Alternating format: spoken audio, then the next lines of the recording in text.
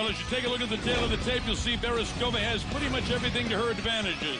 She's 3 years younger, 2 inches taller. She's 4 pounds lighter, has a 5.5-inch advantage in reach over Julie Kedzie. But Kedzie has more experience. She is some kind of tough. A third-year pro, loves the striking game. Julie Kedzie. Troy War, the third man in the ring. Are you ready? Are you ready? Fight! Berezikova in black, the short trunks. Julie Kedzie in the black and red with the ponytail. Kedzie goes with that front kick to start things going. Berezikova looks like a boxer. Berezikova's got fists of fury when she gets in the pocket, but Kedzie not having any of it, giving as good as she's getting. And we have a slugfest on our hands. How about this? They love the girls here in Russia. Julie finally ties her up, wraps her up, goes to the knees inside. Berezikova trying to get free with that hand. Blasts her with a left shot to the side of the head. Julie spins her into the ropes, trying to control her, trying to cut that distance down when she comes with the knees. If there's one thing that Julie is exceptional at, that is completely neutralizing the offense of her opponent. Some may call it boring, some may call it safe, but Kedzie is very, very good at taking her opponent out of the game, and that's what she did very, very quickly with Berezikova. We didn't see these hands of Berezikova last time because she fought Taylor Rosa, who took her out of her game, but now we're seeing him here tonight. Well, Julie has certainly neutralized the early onslaught, and now as they continue in the clinch game, somebody's going to try and get something free to land some blows here. There's the knees coming up by Kedzie. Right back was Berezikova. You see both fighters hacking their knees into the thighs of the other. Excellent tactic there. Knots up the quadricep. And you see a shoulder shot from Julie Kedzie. Very short-range shot, but it can have a very distracting effect on the opponent. Well, I think she needs to create some space down. I guess she doesn't want to box with this girl. Maybe try to wear her down in the clinch game. Well, that's exactly what they're doing. Both fighters having a very active clinch right now. You see referee Troy Watt keeping a close eye, but seeing more than enough action to justify leaving him there for the time being. Well, I'll tell you this, Berezikova is feeling the knees of Julie because she tried to push her legs back. See her trying to hold them back. Now Troy brings them out of the corner. He'll set them back up. Okay, fighter. Fighter. There they go. Now let's see if Julie can hold her off in the boxing game. You need to get that leg out there. She goes to the front kick. Doesn't quite catch a piece of her. Look at this shot. Excellent straight shots from both fighters, and Kedzie takes it to the mat. She's got side control, and Troy calls time, spins them around. They're outside the ropes. Julie Kedzie has side control on top. Jeff, I'll tell you, man, you know Julie a lot better than I do. I cannot believe the improvements that Julie has made in her game ever since joining the Jackson camp. Yeah, she's been very adamant about it. She says, I feel like it's the first time that I've trained ever. And she said, that's no disrespect to anyone else. And there's her jiu-jitsu from her last coach, James Klingerman. And Julie is perfectly able. She's mounted, look at this. Blasting away, trying to get a shot to the head. Julia desperately squirming, almost looking like she's trying to get out of the ring, but Julia having none of it. She did. She tried to squirm away, but Julie just separated Julie separated those legs, and Berezikova couldn't spin her. Oh, look at that shot! Solid left hand. One thing that's often underestimated is the punching power of Julie Kedzie. Okay, ready?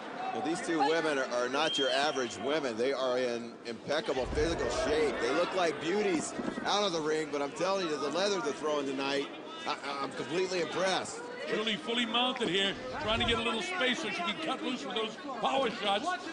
Just grazed the chin that time. Look at Berezikova trying to get out of it. You see Berezikova bucking, trying to get out of that full mount, and she proved to be an absolute escape artist against Taylor Rosa. But Kedzie's body control is unbelievable. It's all about control in the down game. Blast her. She's got a little distance, tied up in the ropes, and Troy will have to drag him out of there pretty soon. Freeze. And he does. He says to freeze. Just spins him around, leaves him in the same position. Full mount is Julie Kedzie, and she blasts away. Look at this. Berezikova landed a left and a right from the bottom, and now she's giving up her back very bad, but it looks like Berezikova is going to get out of danger. Well, she's reversed it around, and Troy Wall will have to drag him out in the same position, but it's a whole different position now. full guard has Kedzie, but can Berezikova get free enough to blast at her? Good call on Troy Waugh's part. The guard was not completely closed, so he did not restart them in that position. This is where Kedzie's nose was bleeding earlier. It was, you know, streaming down as she's going for an armbar. And being on your back with a nosebleed like that, you start swallowing a lot of blood. Eventually, you just can't breathe as well. Berezikova, great ground defense, as Kedzie trying to work those arm bars. Closing seconds. Julie will escape from this as the bell will end this round very shortly here. There it is. Action-packed ladies' first round, guys. Unbelievable. I cannot believe the Julie Kedzie we are seeing tonight. I saw Berezikova's medal tested against Tara LaRosa. I knew the level she was at. But Julie Kedzie easily meeting and in some ways surpassing her. Impressive to say the least. Well, in the early going, the onslaught of the boxing of Berezikova was almost overpowering, but you called it, Paul. I mean, Kedzie just tied her up when eventually she got to her and were able to get into that clinch game, and it went down to the canvas. I thought Julie had more time on top, or at least in control, and then at the very end, Berezikova able to get on top herself. Yeah, check this out. Kedzie catches the leg, and bam, lands a hard left hand. And shoots and gets the clinch. Nice, clean sweep into full side control. Here it is again, another look. Julie took one. I got to give Berezikova some credit. She landed it right, too. 10-9 for Kedzie. Not by much, though. Kind of dominating last 2 minutes of the round, being on top of Berezikova. You ready? You ready? In mixed martial arts, women fight the same distance as men do. 3 5-minute rounds. Julie Kedzie with her back to you with the red trim on her trunks. In the shorter trunks is Yulia Berezikova from right here in St. Petersburg, Russia. Blood coming from the nose of Julie Kedzie. They're in the boxing game again, and now the clinch again. Trying to take her down, and she does. Nice clean sweep again. Kedzie almost in the mount, and she's there. Berezikova trying to bridge and roll. She's done it. She's giving up her back. Can Julie control? That's that insane flexibility that Yulia demonstrated against Tara LaRosa in Vancouver. And once again, it gets her out of immediate trouble against Kedzie. You know, Colonel, you mentioned that the women go the same rounds as the men, 5 minutes. In some states, they feel that the women aren't adequate enough to fight. They make them fight 2 or 3 minute rounds, but in Bodog, hey, our women are for real, and they're fighting 5-minute rounds just like anyone else does. And you people that are watching at home, and I know that you realize what Jeff is talking about. He knows women fighters. Julie Kedzie, one of the very best, and so is Berezikova. Berezikova on top, a little ground and pound here. Julie trying to create some distance with the legs, and she reverses it. She's going for armbar here. Berezikova grabbing and textbook escape, but she's still in danger. She is still in danger. And now Berezikova is grabbing that ankle. She is out. Listen to the crowd come alive. It looks like organized mayhem, but this is good Brazilian jiu-jitsu. She's stuck in a triangle. That is clamped on. The triangle is clamped. I'm not sure where her arm is, whether it's across her throat. Berezikova trying to push off. She is in serious trouble, not necessarily from the submission, but from the strikes that are being rained down. And she is trying to push Kedzie off. Kedzie's really got that leg locked under her other leg. Troy wants to pull him up, but he doesn't want to interfere with the action. Look at the flexibility of Berezikova completely torquing her body all the way around. It's unbelievable. Julie continues to pound on her. Look at this. Holy suffering cats. Full mount with a leg wrapped around. This is unbelievable stuff. Yeah, she has got that triangle. It's not all the way cinched in. Her arm is not, still that's very, very tight. And Berezikova continues to defend. It's Kedzie, it's gonna be stopped. It's all over. The winner, Julie Kedzie.